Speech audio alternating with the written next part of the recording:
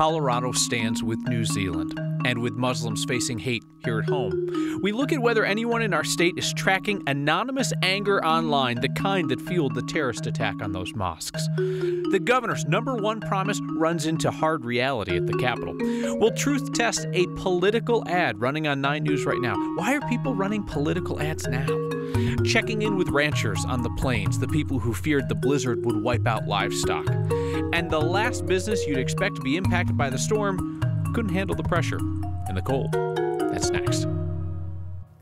Coloradans will gather tomorrow evening at 6 o'clock at that big mosque on Parker Road. It's an open invitation for all to stand in solidarity with the victims of the terrorist attack on mosques in New Zealand. It will double as a call for peace. At that same Islamic Center's noon service today, they honored the 49 people killed in New Zealand. The Arapahoe County Sheriff was there, a sign of security and support. Denver and Aurora police also say they are increasing patrols to protect Colorado's Muslim community. 4 people have been arrested in those attacks in New Zealand, which investigators say were streamed online. The shooting suspect left a long online trail, mixing white supremacy with the kind of pointless, sometimes harmless, anonymous trash talking that fuels a whole internet subculture of socially disconnected losers. The head of the local Anti-Defamation League says hate online is often tough to track, yet they're collecting weekly reports on extremism that other people unearth on the internet. It is difficult to track. Our organization and others don't actually have the manpower, the means, or the desire to be able to look at everything that's going on social media, but things do get reported to us on a very regular basis. Colorado, unfortunately, we found out, was 3rd largest, just by gross numbers, not per capita, of propaganda from white supremacists during the past year. The ADL compiles those reports of online hate and passes them along to law enforcement. The red flag gun control bill is getting its first hearing in the state Senate right now. Democrats do not need any Republican votes to pass it, but they can't have many party defections if they're going to change Colorado law to allow judges to order someone's guns to be temporarily seized because they're a danger. Opponents today focused on the red flag bill being used as a weapon itself, a means of revenge by people making false reports against gun owners. The bill provides for an extremely low burden of proof for entry of this initial ex parte order. This bill will provide an essential tool for police officers to temporarily restrict the individual's access to firearms. More than a dozen conservative counties have declared themselves Second Amendment sanctuaries. Sheriffs there who vow not to enforce judges' red flag orders risk being held in contempt of court. One problem with Governor Polis's promises is that he made a whole pile of them, and they're beginning to bump up against each other in the legislature, and it's causing some friction. Polis's first promise was full-day kindergarten. That's conflicting with another promise of increased regulations on oil and gas. Politics guy Marshall Zellinger is stuck in the middle of it all. We get it. Colorado is rolling in the green, at least right now, according to the update the state's budget committee just got on the state's piggy bank. There's another $29.6 million available in the general fund. But beyond 2020, the outlook isn't so rosy. We have also seen home price appreciation slow in the state of Colorado. And what's driving that slowdown is largely the higher cost areas of the state have finally started to level off. Here's why home values and perhaps that oil and gas bill could impact the state paying for full-day kindergarten. There's a formula that determines how much school districts get each year. Whatever local property taxes don't cover, the state pays the difference. Right now, higher property values means the state doesn't have to pay as much to districts, so the state can spend money elsewhere, like maybe full-day kindergarten. What happens if those property taxes paid by oil and gas start to decline because of the impact of Senate Bill 181?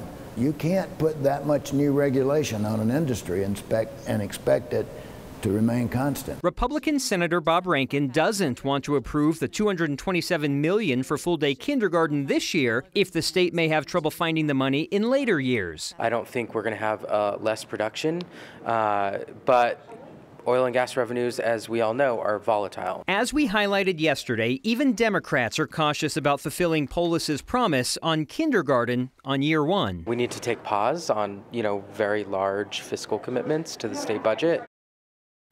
The Budget Committee will decide sometime next week what it will recommend to the full legislature on whether or not, Kyle, it will fund full-day kindergarten or recommend a phased-in approach, which wasn't exactly Polis's promise, but again, if it happens over time, we were told yesterday, it's still a promise fulfilled.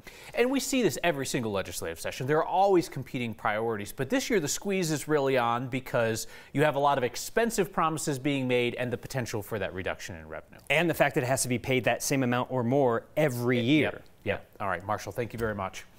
So the oil and gas industry is worried enough about those tough new regulations being considered that they're digging into their own deep pockets to run some campaign-style ads on our air. Perhaps you've seen them. That led Marshall to fire up the old truth test machine in what used to be the off-season. Last fall, Coloradans went to the ballot box and voted overwhelmingly against Proposition 112. This is true, depending on your definition of overwhelmingly. Proposition 112 was defeated 55% to 45%.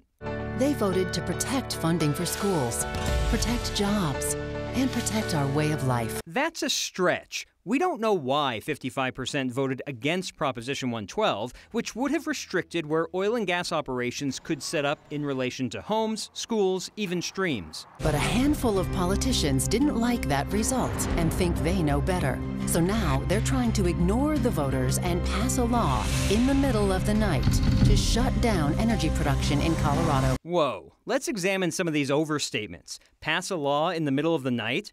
The bill this political ad is about is Senate Bill 181, the oil and gas reform bill that we've talked extensively about. On March 5th, it had its first hearing starting at 2 p.m. Testimony lasted into the night, and the ultimate vote passing it out of the committee happened almost at 2 a.m. The vote to advance the bill happened in the middle of the night, but it did not happen blindly with no one noticing or participating, and it has quite a few more steps before becoming law. Now, about the claim this bill will shut down energy production in Colorado, local governments would have control over where operations can exist, but the state could implement stricter regulations. The state commission that oversees oil and gas would also be required to put more of a focus on the public's health and safety, which could impact the approval of future oil and gas permits. The ad could have made the argument this is happening quickly, but it's not in the cover of night. With this truth test, I'm Marshall Zellinger.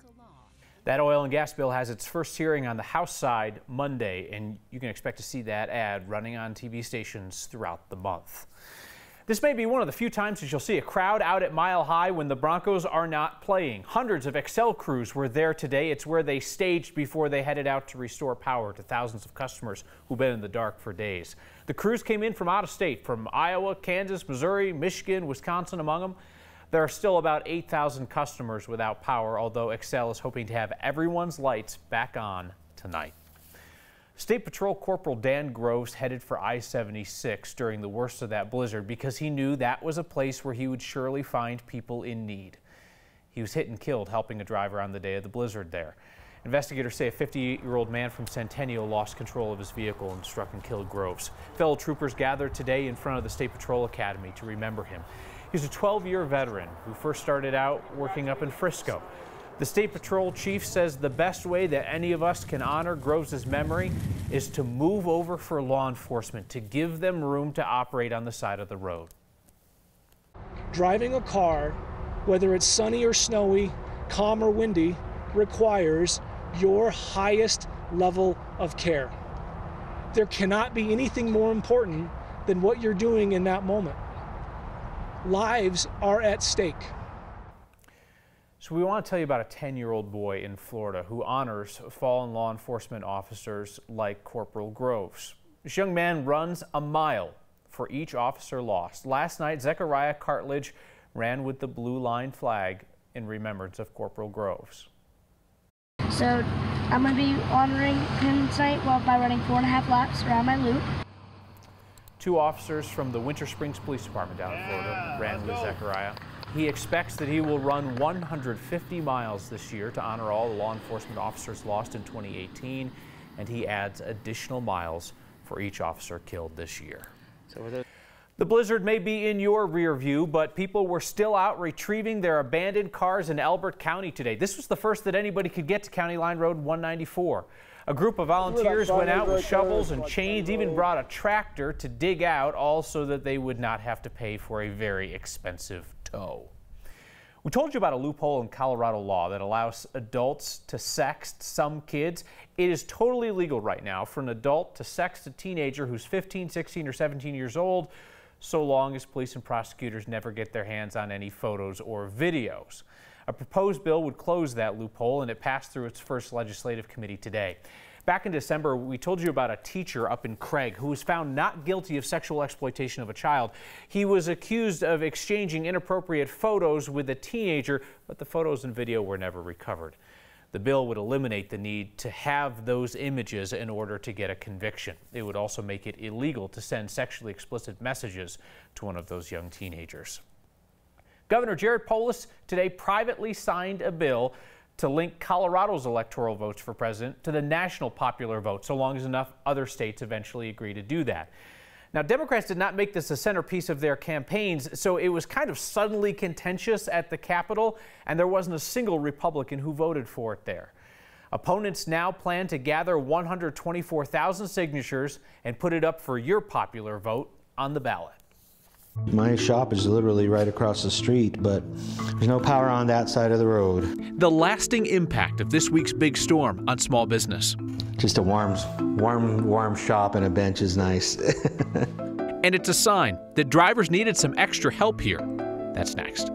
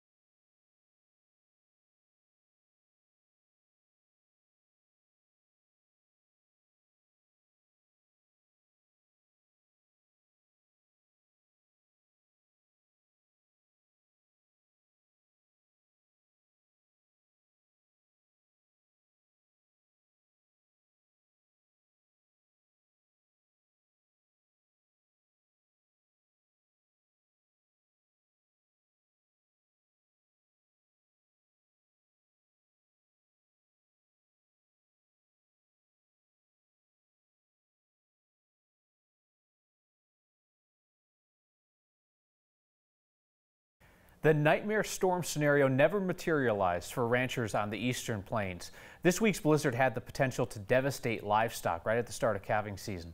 The Colorado Livestock Association tells us they did not see the terrible losses they feared. Now, some livestock was lost for sure. In Elbert County, where 14 inches of snow fell, about 50 calves were born in the storm. Less than a dozen didn't make it. It could have been a lot worse. We're thankful. It could have been a lot worse. Had that storm lasted 2 or 3 days, it could have been catastrophic. As hard as this one event was on the livestock and us, this is a game-changing moisture event that will allow us to be productive and successful going forward in the next 6-8 months. Decky Spiller was telling us that the due date for most of the calves in Elbert County was today. And sure enough, that drop in the barometric pressure during the bomb cyclone caused the heifers to go into early labor.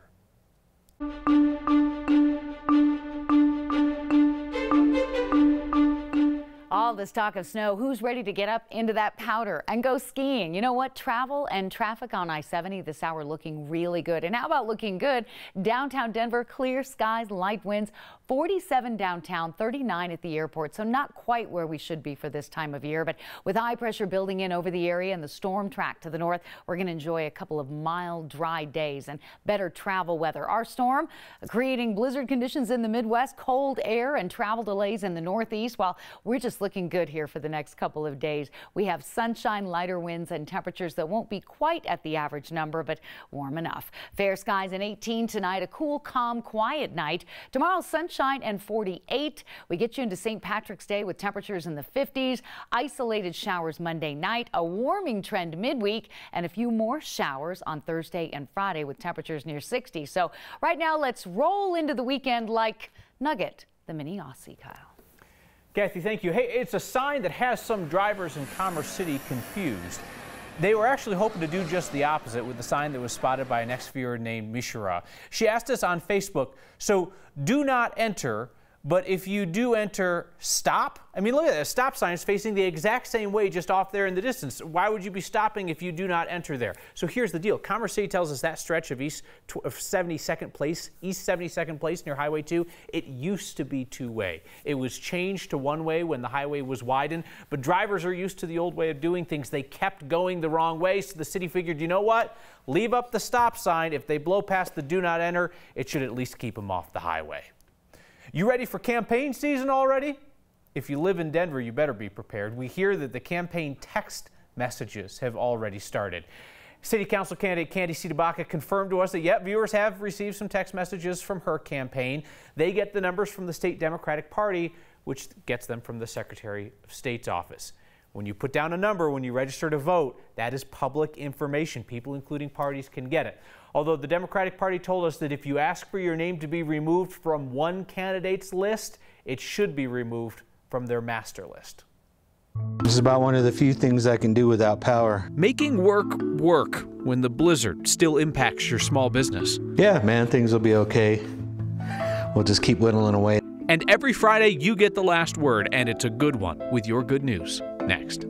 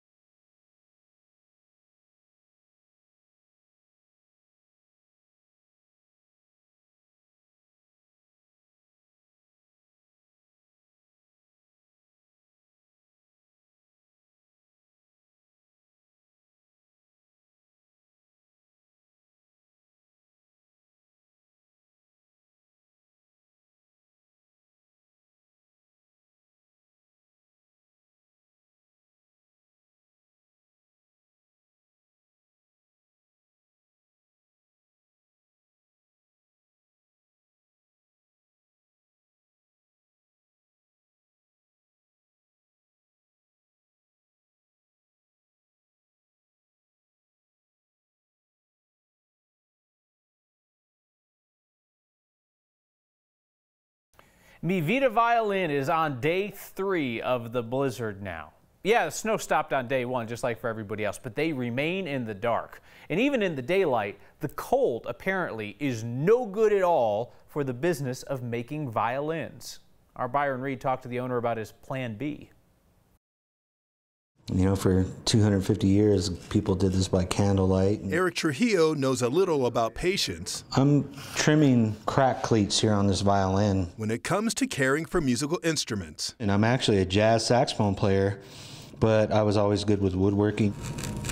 He's been making and repairing violins for 25 years, a skill that requires a steady hand.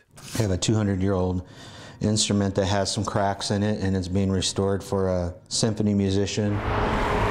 Trujillo and his wife own Mavita Strings in Westminster, and 3 days ago, yeah, we had the cyclone bomb. They lost their source for lights and heat. Wednesday morning, first thing came in, and about half an hour later, the power was gone. We're in my shop here in Mavita Strings where I normally am. But because of the power outages, it's too cold. Cold weather can affect the varnishes and glues. That caused Trujillo to do some ad-libbing of his own. 2 or 3 days of work can make a big deal and can be a big difference in the wallet too, you know? An issue a neighboring business wanted to help fix by offering him a spot in their office right across the street. The Orecchio architecture firm reached out and was warm and generous and offered for me to come and work in the shop. So Trujillo can keep paying attention to the fine details. And a steady hand's hard to do when it's shivering cold and, you know. of caring for the instruments that bring him peace. Part of maybe that jazz musician in me that knows how to improvise. We improvise in life, and some people say it's making lemonade. For next? Yeah, man, things will be okay. We'll just keep whittling away. I'm Byron Reed. I would not have been able to tell you that somebody in our community was making violins from scratch. That's pretty cool. Trujillo says they had to move part of their inventory and the client instruments to another location to keep the violins wood warm. And we got late word, they have their power. They're back in business. Each Friday ends with your good news, and most Fridays also end with concerns about my clothing. That's next.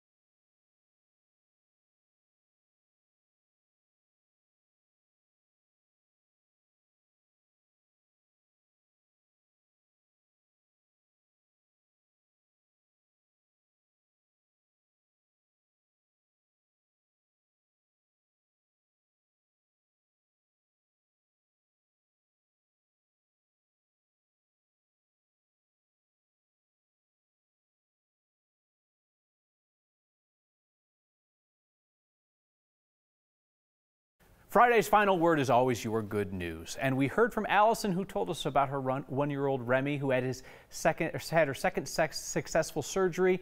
Hip surgery, is recovering well. And then there was Mariel, who got in touch to share the story of her little guy, whose ultrasound showed that both of his kidneys are working well after surgery in October. The family is celebrating with a cake which reads, "You're in the clear." I love this. You people are hilarious. That's the reason why we get along so well. Your feedback now. Sherry Z writes in to say, "We love the good news at the end of the week. Could you please mention I am grateful for my husband Lou and the fact that today is our 25th wedding anniversary." Congratulations.